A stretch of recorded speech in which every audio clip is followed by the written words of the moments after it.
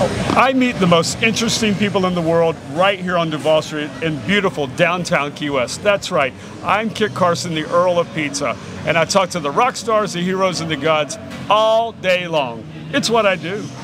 And we sit right here in front of Angelina's Pizza and have a great time doing it. Yep, you bet that. And tonight, good pizza too. Yeah, tonight I have a young lady with me. Would you look at the camera and tell everybody your name and where you're from? Everybody wants to sit with Kit. Yeah.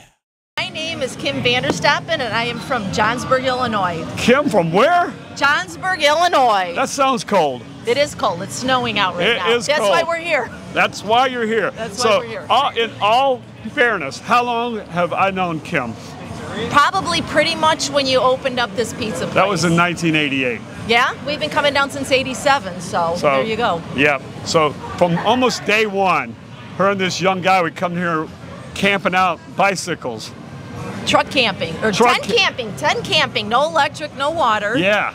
And then we got the truck camper. When we had kids, we had to get a truck camper. A truck camper. No sleeping in the van anymore. Yeah, and now you've graduated all the way to a fifth wheel. The kids left, and now we're a fifth wheel. What happens when kids leave? It is. It's amazing. It's nice with empty nesters. So, you're from Johnsburg. Johnsburg.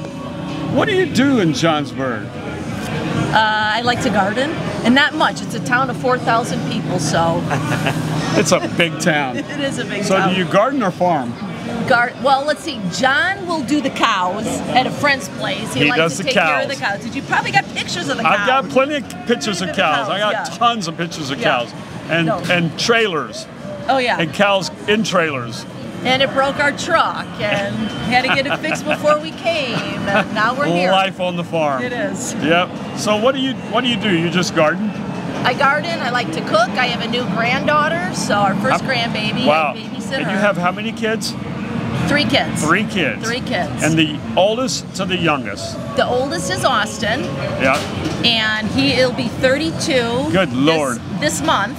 And our middle guy, Wes, named after Key West. West, named after Key West. Yep. Wesley, but we call him West. John didn't want West, so we had to go with Wesley and call him West. And then we have Trey, who is now Tess. Wow. Who is from a boy to a girl. Oh, yeah? So look at that. Look at you. Throw you, huh? Trey is now? Tess. And she will come. She comes this week. Oh, really? On Sunday. And how old is she? She will be 25. 25 this month. She'll be on the 9th. So I've pretty much down here. watched these kids almost be born. Oh, yeah, you did. Yeah, it's kind of funny. Oh, hell yeah. Yeah, it's true. so in the 30 years you've been coming to Key West, other than kids growing up and changing, what have you seen here that you changed? Yeah, changed. Let's see. Mallory Square was a dump, and now it's not. Yep. The CVS was a bank parking lot. When we spent Valentine's Day up at Rick's. Yeah. And then we did a little whatever in the parking lot and then came back. Trey, if you've ever wondered, I'm not just kidding. No, the kids weren't around yet. This was pre-kids. Pre-kids. Pre-kids. Just thinking about practicing. Yes. Yeah, I hear you. The boats came. We didn't have any boats before, and all the boats, all the cruise ships. Yeah, we had a Thursday one started. I don't know where it started. Somewhere 85, 86, 87. Yeah. We had one every week. And they had, let's see, they had at the end of here, they had the gambling boat and the glass bottom boat. Yep. And I don't know if that stuff's around anymore.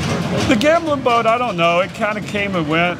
Glass bottom boat's still there. In fact, my best friend and sometimes look-alike Captain Brian is the captain of the glass bottom boat. They just celebrated 70th anniversary. Really? Yeah, it's been in business for 70 years. Wow. And in all fairness, it used to be called the Fireball.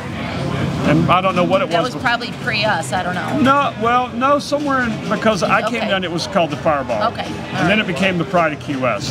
You know, but that's one of the oldest institution tourist things on this island. Other than the conch train. Yeah, and I'd have to ask. No, I just remember as a kid, though, when we came down as kids, and we did the conch train, and we would go. So you came down as a kid, or are you talking about as an adult? No, as a child, with my mom and dad. So what year was that? Probably Probably had to be 74, 70s? 72. I Right. did 72. Wow. 70. So And how did your parents? we what- traveled all over America in our little pop-up camper. Yeah. And we were every state. So your family was a traveling family like mine. Traveling just in the summer, we would do 2 weeks in June and a week in August camping. Oh, so y'all would just go? Yeah. No, oh. we had a house, but then we No, would no. just vacation. No, we You were a lived. gypsy. We lived on the road. Yeah. No, Yeah. we didn't live on the road. Yeah, we lived on the road for like 6-7 years. Wow. And that's you what. gotta see a lot with that. Yeah, I went there. You know, by the time I was like 10, 11 years old, I'd been to every state in America. I've been everywhere but Alaska. I haven't been to Alaska yet either. See? And I did Hawaii in high school, and we were going to do Alaska with the camper, but we're here so long that I don't want to be away from home for another 2-3 months traveling to Alaska. We were going to do Alaska, Let's go and together. yeah, we should. We should make a trip out of it. We got room in the camper. We were going to do Alaska 2 different times, and one time my mom got pregnant, and we didn't go. And then the next time she was pregnant, we were going to go, and it's like, no, not until the baby's born, and then we never did. Then my wife and I, we were going to go to Alaska, and instead... You went to Cuba. No, well, Cuba. There's always Cuba. No, we went to Canada and did the Canadian, Royal Mountain Air train ride, which was great, but it's not Alaska. Yeah. Still want to do Alaska. We did Canada too as kids. So we went there. Growing up and traveling, what was your favorite place as a kid? I loved Yosemite. Yosemite? I loved Yosemite. Yeah. Loved here, obviously. Yeah. They're about as polar opposite as Yeah. you can get. I know. And when we came here, though, when we did a conch train tour with my mom and dad, and we went through Fort Zachary, but the naval base over there. Right. And the conch train tour would go through there, and it would say, you cannot take any pictures. No pictures on the naval base. Okay, there's my dad. No pictures. The minute you get on the naval base, there he is, taking pictures, because that's my dad. Let's buck the system. Of course. Well, they probably really meant to say, take a lot of pictures. And they just messed up the script. Yeah, that's exactly what it was. Because you know we're going to do exactly the opposite. Yep. Oh, yeah. We're guys. That's what we do. Don't touch. We're all over it. That's so funny. So, childhood growing up and was all over the place. But mostly, don't they know? We got a couple more going. There we go. One more, and then we're gone. Who knew it was We Bike have Week? motorcycles. But you pretty much lived there your whole life, other than your traveling. Not well at home, but not in we were in Grays Lake, and then moved to John and I when we got married. We moved to Johnsburg. When did you meet John? High school. We school. didn't start dating till after high school. He Yeah. fell in love with me freshman year, and I'm going, no, you're a skinny nerd. I don't want to date you. And Yeah. then we became best friends senior He's still year. a skinny nerd. Where is he? He's out here running around somewhere. I don't know where the hell he is. He's doing something nerdy. He's taking pictures and climbing the tree. I know what he's He doing. could be in the strip joint next door. I don't know. No, he's lurking around. He's watching us. I know he's doing Hiding something. out is what he's doing, yeah, because he got me to do this, yeah. He got you to do it. Hey, well, we'll get him to do it next. Yeah. You know, so This why is not? true, yeah. So you're down here. You just got down here for New Year's Eve. 30th, yeah, the 30th, because Yeah. I wanted to make New Year's Eve this year. Last year we were in here at 10:30 eating pizza, and I'm done, John. I can't make it till midnight because we started at 5. Last year? Last year. Austin called us and he goes, "Are you there?" And I go, "Oh, sorry, Austin. We made it into Key West." I go, "We're at the Waterfront Brewery." He goes, "Are you gonna make it to midnight, Mom?" I go, "Yeah, we'll make it to midnight." Well, by 10:30, Yeah. like, hell no. Yeah. Hell no.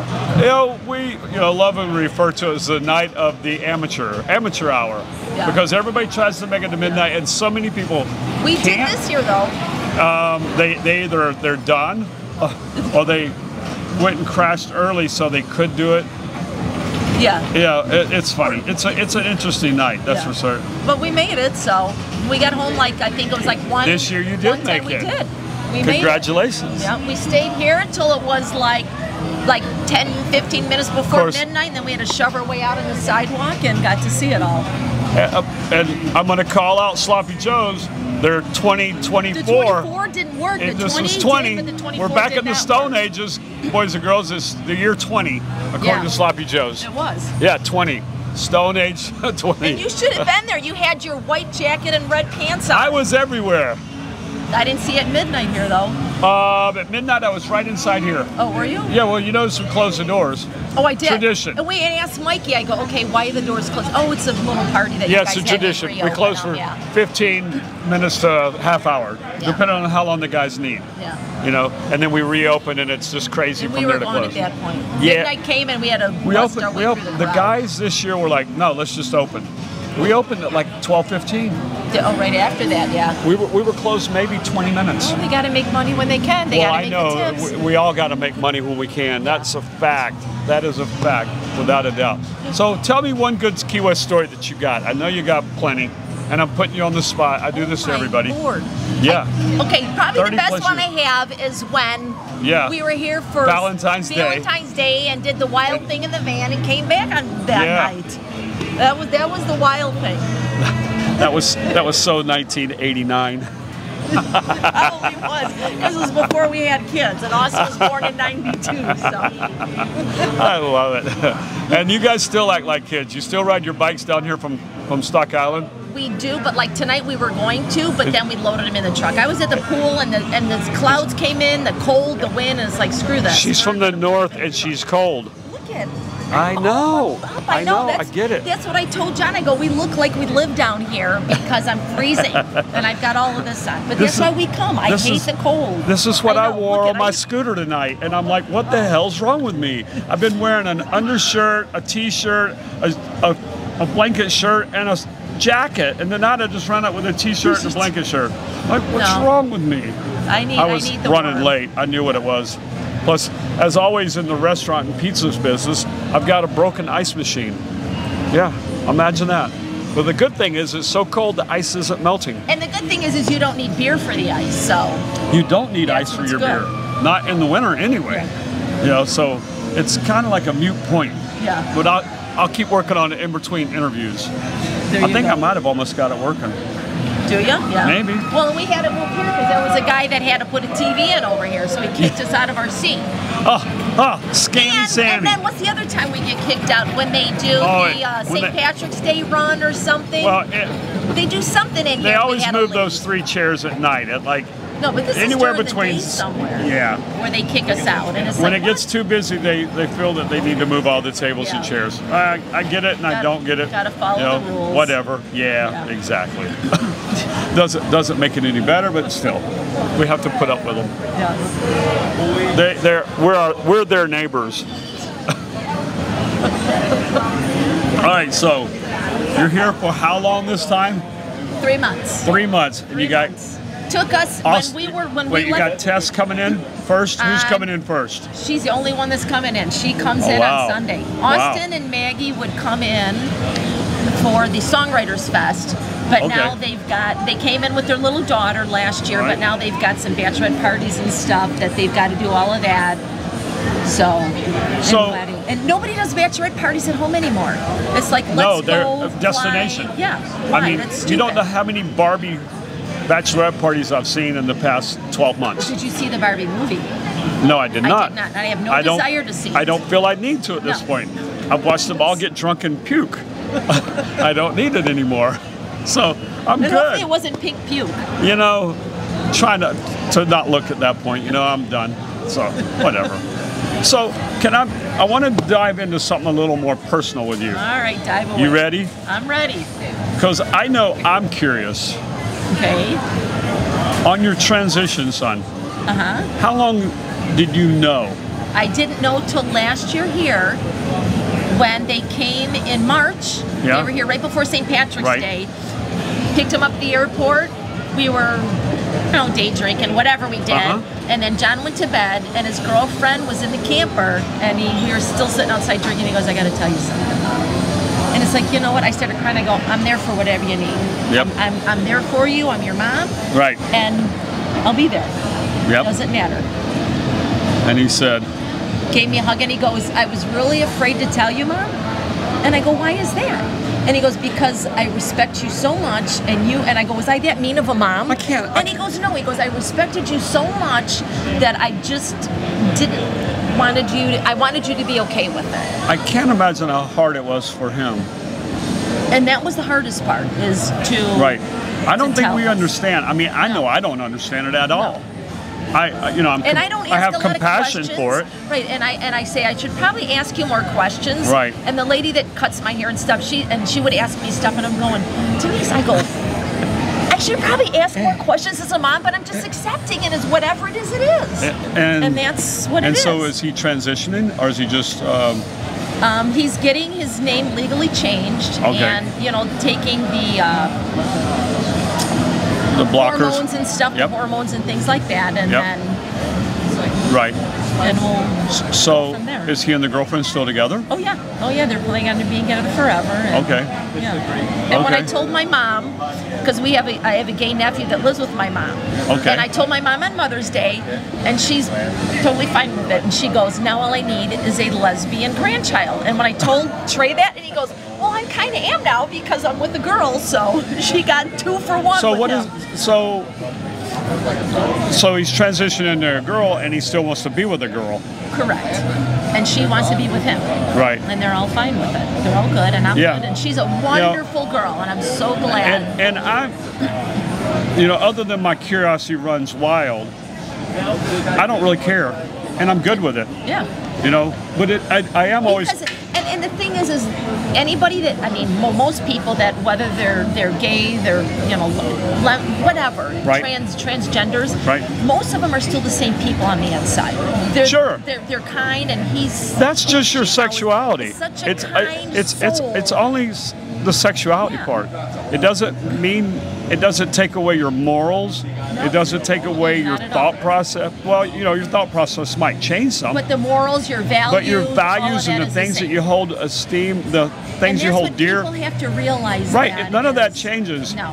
And for me, it's just my naive curiosity of, as the thousand questions. I was just as naive. Right. And I haven't asked 1,000 questions because I'm just accepting whatever she wants to do. I love her dearly, and whatever. And I think. Did you ever have any inkling? Nope, none. Because none at all. I know, I think a lot of parents. What the heck is he doing here? I'm not sure. Show off his white socks. Oh my God. I'll pull them up higher. Yeah. I need long pants. But not. He wanted to be on camera. That was what it was. So, I think every parent at some point in time questions or wonders if, or perhaps, maybe not every parent, but I think there's somewhere in there I guess I never I don't question. My kids are my kids, and they are what they are. I have a stepson, and I don't think I ever really questioned him per se. He was just a goof. He was a goofy kid. Yeah. And he did goofy things. And little did I know that when he grew up, he would turn out to just be super goofy, and a master of everything that he ever touched. And all those things that he broke and played with and toyed with, he was doing it for a reason. Yeah, trying to fix them, put them back together, and he did all kinds of crazy shit like that when, as a child. They all do, though. They all do crazy shit. I never tore apart stuff, but I was too poor. Yeah. If I got something, I kept it and held it dear, and I was afraid to break it. And our kids were big on, okay, let's do the work bombs, with that cleaning thing that kids find shit online. And we had holes in our front yard, or we'd buy fireworks, crackers, and they would take them apart and make big ones, and they were just like little pyromanias. And we came back here from one year in Austin. We had hid this firecracker thing that he made, and he was like maybe 10 years old or whatever. We get home, he's on the phone talking to his mom, say, oh yeah, we just got home from his blah blah blah, and all of a sudden I see Austin walking in the house with this firecracker. I go, with the lighter, I go, get that thing out of the house. He lit it, and he freaked out. He threw it and it exploded, and he got a thing in his eye, so we had to go to the emergency room the next day. And that's the kind of things my kids do. Well, that's what... Yeah. They don't destroy things, but they make their own shit. I think as a parent, we all want them to do better than us. Yes. We hope they're more successful than us. We want them to be happy. We want them to be happy. Yeah. We don't want them to get hurt. We want them to stay out of prison. Yeah. You know, going to jail, we don't want them to go for long, but it's, you know, in Florida it's going to happen. And if they did go, you want it to be a learn. My kids were, if you make a mistake, learn from it. That's the whole thing. Yeah. I never had curfews because I knew they were good kids and they weren't getting into Well, when you live in a town of 4,000, there's not a lot. Well, you know, so my son, Zach, a quick story. He's 16 and he's borrowing my truck to go ride around with his friends. Well, they, of course, cruise Duval Street. A business shop owner 5 or 6 blocks away calls me up one day and says, "Hey, you got that red Nissan truck?" And I go, "Yeah." And he goes, "Your son's doing burnouts on Duval Street or something." And I said, "Really?" He goes, "Yeah." I go, "Okay." So I don't say anything to him. He and his little friends come home, blah. A week goes by. "Hey, can we borrow the truck again?" I go, "Yeah, sure." And as they're walking out the door, I said, "Hey," I go, "listen, if I have one person tell me you're doing donuts or burnouts, you're not going to be able to use my truck again, all right?" "What?" I go, "No questions." He goes, "That's so unfair." I go, "Too bad. If I hear it again." Oh, yeah. And he knew right then. You know, I didn't call him out. I waited until the moment he wanted to borrow it again, and then I reminded him that I knew, and I wouldn't know again. And unless you're a parent, and he hated it. The kids will. It's like, well, how did you know that? He hated it. Yeah. You know, we put them out on the water so they'd be out, and every boat captain in town was calling me, "Your son's getting too close to my boat. He's flying by and he's doing this." You know what it told me? They're watching out for him. Yeah. You know? And it does take a village to raise a kid. Oh, it does. You know, so. Because I know there was one year when our middle guy, West, he works for an electric company up by us, and he was going to be a lineman, climb the poles and shit, and he was going to the first day of class, and John calls me. I'm at the gym, and he goes, "West just got pulled over by the police." And I'm going, so I called Wes. I go, "Did you just get a ticket?" And he goes, "No, but how did you know that I got pulled over by the police?" It was our brother-in-law that drives a truck that drives slow, and he and our son had this little Fast and Furious car. Oh, man. Flew around him with like 50, 60 in a 30-mile-an-hour zone. The police pulled him over and knew he worked for ComEd and said, "Okay, just be careful, go."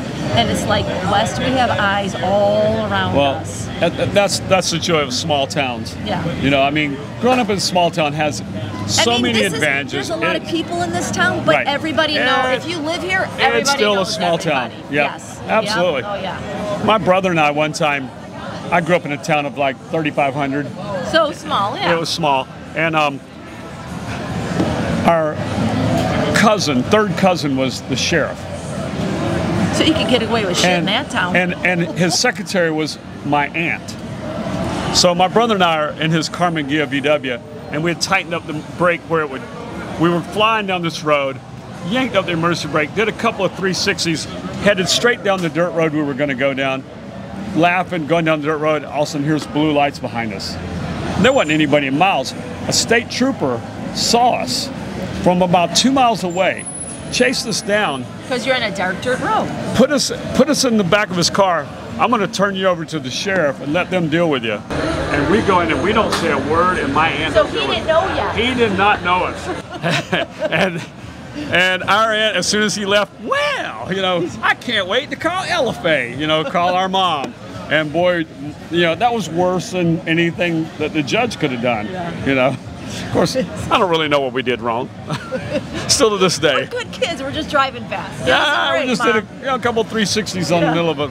But there was nobody for miles except for this cop. But and you got caught. And we got caught. Yeah. Yeah, you know, just don't get caught. That's the biggest rule. Well, so I know John's out there ready to go, and Tim's pacing around. So we got to ride our bikes home. So back to the truck. Well, we can't go through back the cemetery Boyd's. now. Oh. No, we park over when we take the truck in with the bikes. Okay. We park over by the Bayview Park. Oh, yeah. We park there, There you and then go. we'll go through the cemetery and come this way. Love the cemetery. That's perfect. Well, so before you ride back to your base camp, I'm going to remind everybody to subscribe to the Sit with Kit channel. There we go. Like and share our videos. And then I'm going to ask you. Do a thumbs up right here by Sit with Kit. Okay, I'm going to ask you one last tough question. You ready for it? I'm ready. I don't know. Am I? If you were a pizza, what kind of pizza would you be? I would be cheese pizza with extra cheese and pineapple and green olive. Oh, whoa. That's my freaking favorite pizza, man. There is nothing wrong with that. I love pizza. Which, So I'd like to thank everyone for watching our show. That's all we've got for tonight. On behalf of the crew, Tim, and all the staff, thanks for watching. and can we do a little toast? Ding. Ding. Thanks, everyone.